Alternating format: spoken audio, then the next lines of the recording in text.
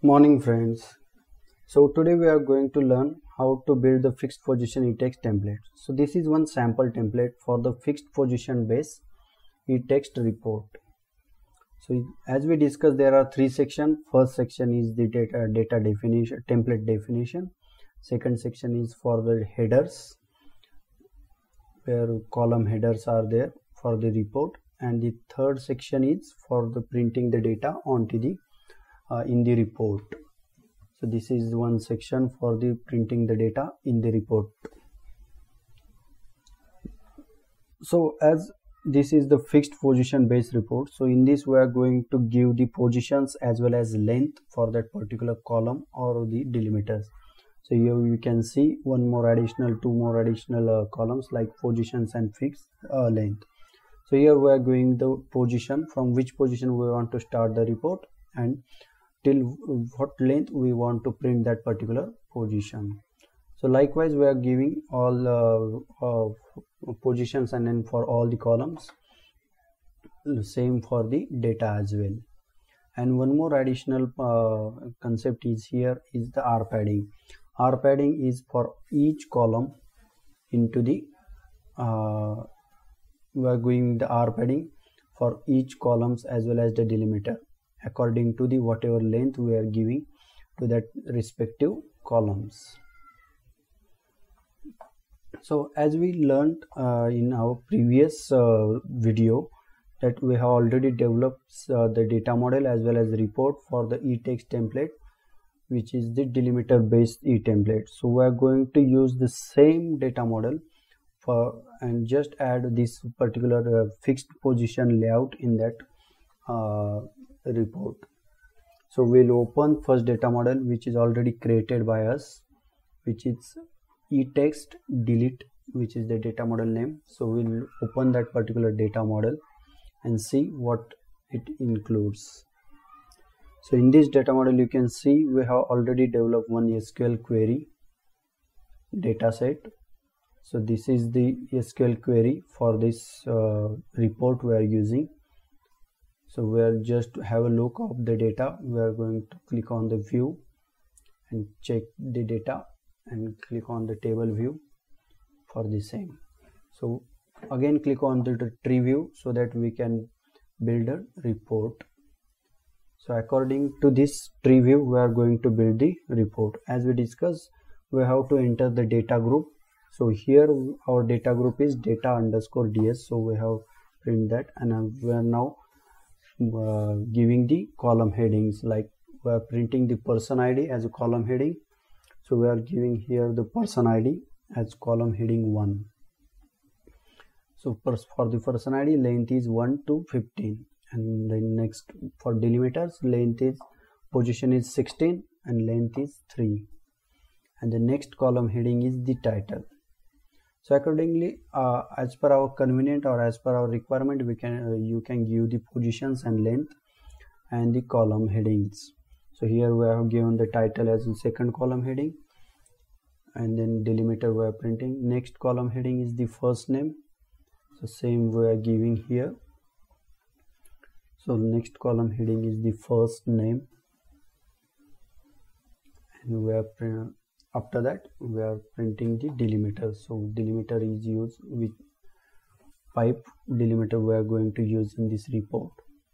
So now for the last name we have to add one more row. So we are adding one more row below to that and give the position, which is 94 to the 20th length. The length should be the 20.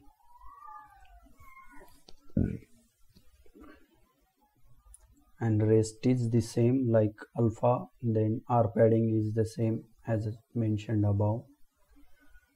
So we are just copying from above row column to the below.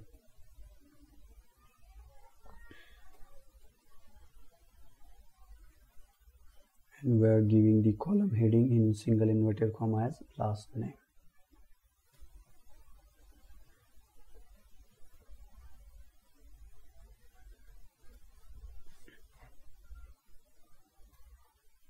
Now loop is nothing but our g1, g underscore 1, so we are giving as g underscore 1, and same XML tag. Here we are giving the XML tags to print the value of that particular data or column.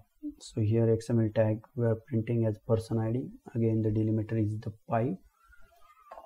So likewise we are giving the XML tags and the delimiters. So same for the next is the title, and the delimiter is the pipe.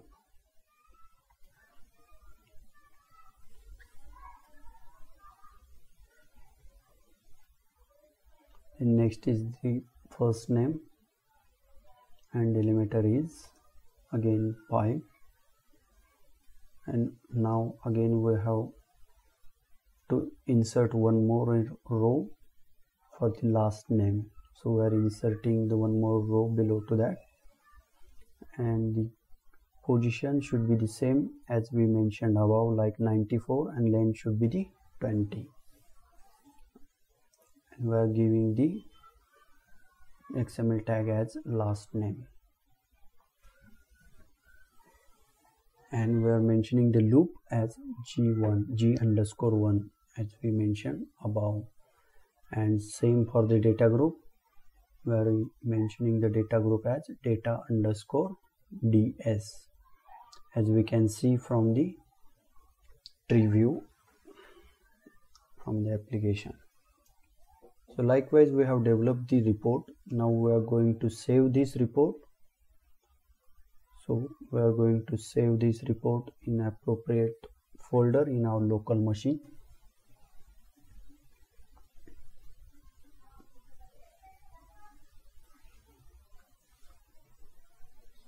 So here we have created one more folder as for the fixed position report.